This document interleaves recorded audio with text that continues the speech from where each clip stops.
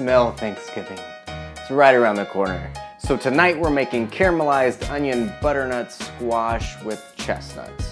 In the cookbook they pretty much said it's like Thanksgiving rolled up in a casserole. So that's what we're making tonight because I'm excited for Thanksgiving and I think this is gonna be a great centerpiece for it. It's got a lot of great stuff in it. I've never had it, of course, so I'm hoping it's gonna be delicious. Thanksgiving is one of my favorite holidays because it means you can eat whatever you want. Let's get started. As always, all the ingredients that you need are listed below. Now the first thing you want to do is set your oven to 375. Now, grab an onion. You need a pound. This is a fairly large onion. I weighed it. It was a little over a pound, so this is perfect. And we're gonna slice it thinly. Grab a 9x13 casserole dish. We're gonna throw in our onions and we're gonna toss it with 1/3 cup of olive oil. You come back here, you onion. Sure. Once you're done with that, you're gonna stick it in the oven for 30 minutes. And we're gonna stir this about 3 or 4 times, so keep an eye on them. Now, while that is in the oven, we're gonna start preparing everything else, so grab your squash and your chestnuts, and we're gonna start chopping away.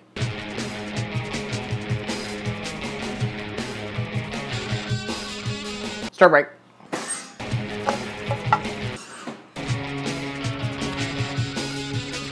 Now, grab your chestnuts. If you have a hard time finding these, I apologize. I could not find them fresh anywhere, so I had to get the jarred, but that's okay. If you get the jarred or the canned kind, it's gonna be a little bit easier for you. You wanna roast them, peel them, and then chop them. So these are already roasted and peeled, so half the work is already done.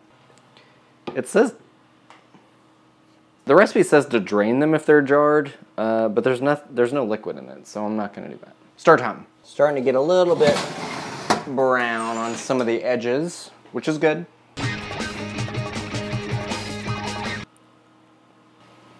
That's good.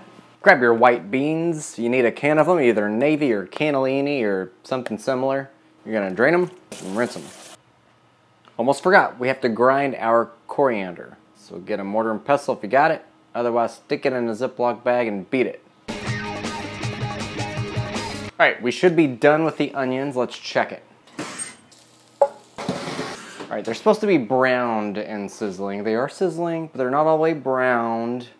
So we're gonna cook them probably for another 5 minutes. Now, one unique thing about this recipe is it calls for freshly ground nutmeg. So I got whole nutmeg, and I'm gonna grind it. Well, I'm gonna grate it. Freshly grated nutmeg, that's what it's called for, not ground. It calls for freshly grated. I've never bought whole nutmeg before. It was kind of hard to find. Look at that. That is a nutmeg. Now we need 1/2 teaspoon of this. Now that is fresh nutmeg. Want to see the inside of a nutmeg? Yeah, I think we're gonna say we're good. Now we're gonna throw everything in there.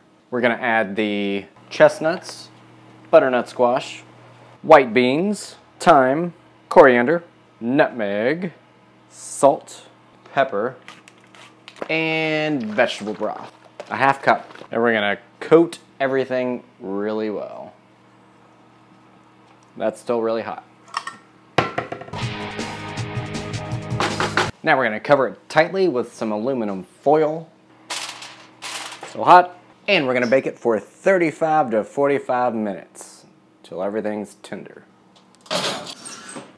Fun fact.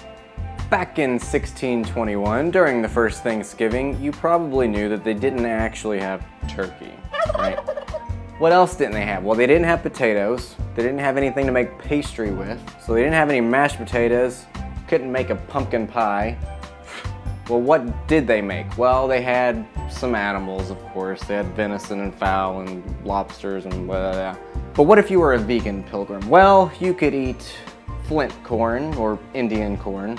You could eat chestnuts, walnuts, squash, pumpkin, carrots, and peas. So you could eat a lot of stuff, actually.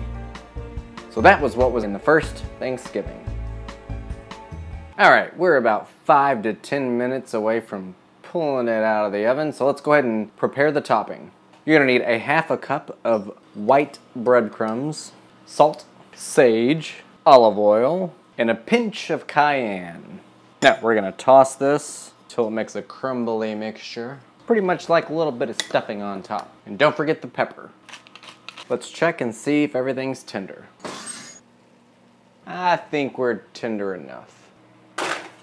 Now we're gonna take the foil off, sprinkle the topping on top, stick it back in the oven for 15 minutes. Now we're looking for a lightly brown top. Oh, it smells like stuffing. All right, we're gonna turn the oven off, leave it in there for a few more minutes, pretty much perfect, and then we'll take it out. That looks perfect. Suppose we should let it cool for a few minutes. So this was as pretty as I could make it. It just would not stay together. So let's try it. All right, maybe if you let it cool a little bit longer, it might have stayed together a little bit more.